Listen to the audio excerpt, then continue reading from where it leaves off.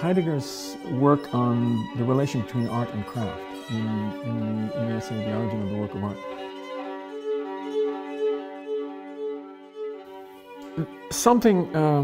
This is why I said my relation to Heidegger changed. I grasped something that I simply hadn't grasped before. And that had to do with the way he was using the term craft in the essay The Origin of the Work of Art. Near the beginning of the essay, Heidegger starts talking about the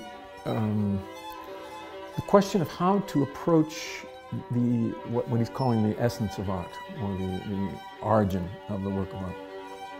And he says that this takes us immediately into a circle, and those of you who know Heidegger will be familiar with this circle. And in this case, the circle is that how can we begin to approach the question of art if we don't know what art is? How can we even select a work of art? Because that presupposes that we know what art is. On the other hand, if we don't proceed from works, how will we ever approach art? And so he's thinking about this problem, which is actually ultimately in this essay will become the question of how we think a material instantiation of the event of truth.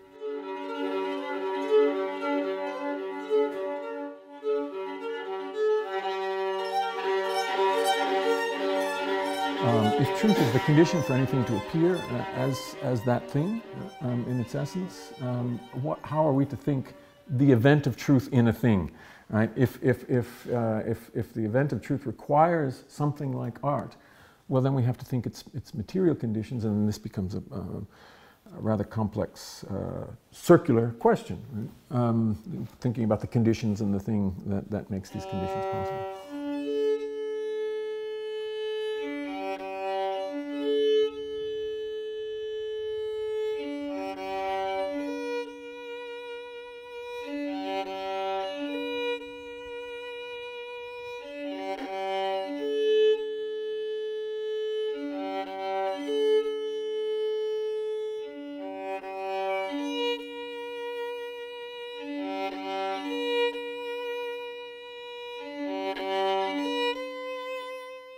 When we engage this circle, we are undertaking thought in a celebratory way, as I remember. It's a feast. He speaks of the feast of thought. And it's like suddenly trumpets are going off, and he's got the whole orchestra. And it's a weird moment. It lasts for just a paragraph.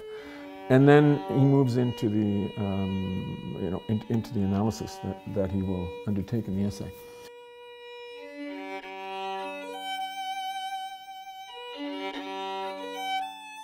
And I've always been puzzled by that kind of that shift in tone at that moment. Heidegger doesn't do things in his let's say in his very crafted writings, in the ones that are published. He doesn't do things casually, and I say crafted writings. These works are very, very staged, and one learns in reading Heidegger.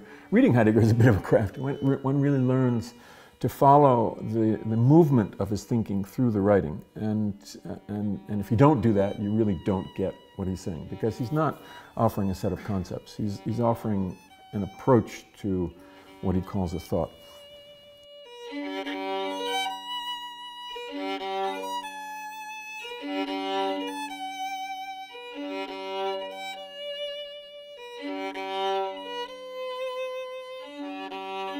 So one has to follow him in that approach, and that is another way of putting that is to move in that circle that he's describing at the beginning. So he calls this the feast of thought, and then he says, if we understand that thought is a craft, okay, I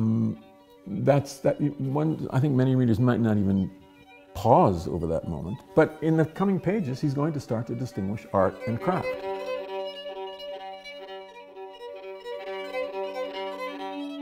When he makes that distinction, craft is in some sense derogated. It comes to a secondary position with respect to art. It's in a secondary position with respect to the question of truth, actually, because Heidegger is claiming that truth happens in art. He says it's one of the 5 places in which it happens.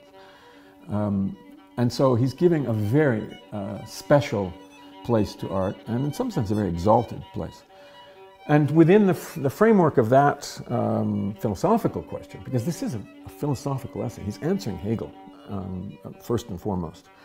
And so it's an intervention in the history of thinking about philosophy of art, but it's a rather powerful intervention because he's taking up the question of truth immediately after his political engagements, which is again something very important.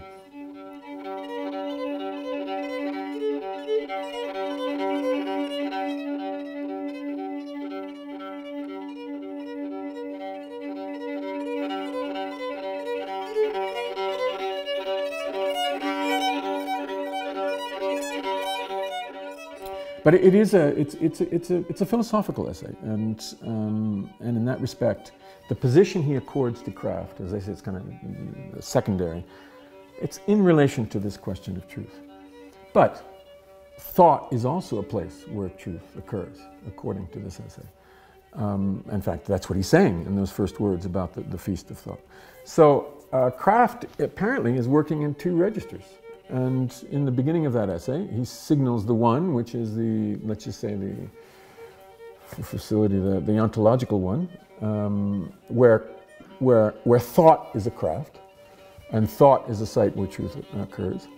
And then, as he moves into the essay, craft then becomes something to be understood with regard to a form of making that answers to the event of truth.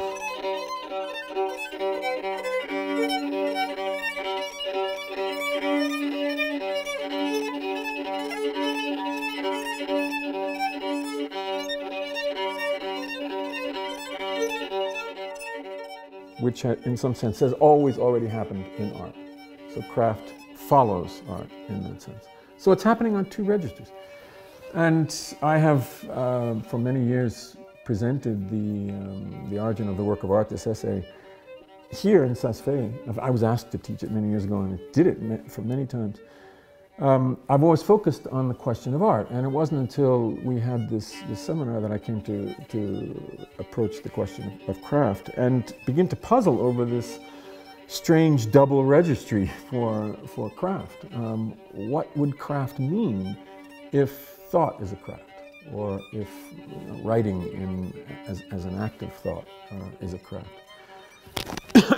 So to approach that, I went to Heidegger's text, What is Called Thinking. And there we find him openly claiming that thought is a craft. And he does this in the opening pages. Again, I'll cite something where he makes this claim. Actually, in those opening pages, he's talking about teaching. And he understands, his question is, how do you teach thinking? And he says, well, actually, this is not, the teacher has to be someone who is capable of learning and teaching how to learn, or teaching learning, which is, in some sense, the hardest thing of all, he says. So he's talking about this relation between the teacher and the student, and the role of the master in craft, actually, in this context. And he says it has to do with learning, and a way of learning to answer to what the thing at hand calls upon us to think or do. So it's really to learn a pragmatics, actually, a practice, a form of practice.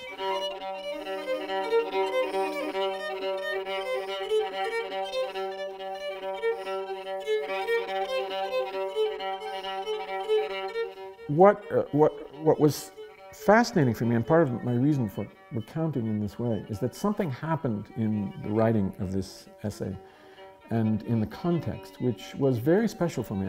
I want to recount it because I think it's not insignificant. Robert was talking in the first part of the session about Jain logic and forms of thinking that don't conform to metaphysical binary structures and can begin to approach questions of something that is unreasonable, or, like a zero, for example. Things that escape, in a certain sense, a good logic. And at the same time, I was very attentive to material in Heidegger and in Blanchot about ways in which there are dimensions of experience an experience of thought where it must come to grips with what exceeds its capacity or its hold. Right?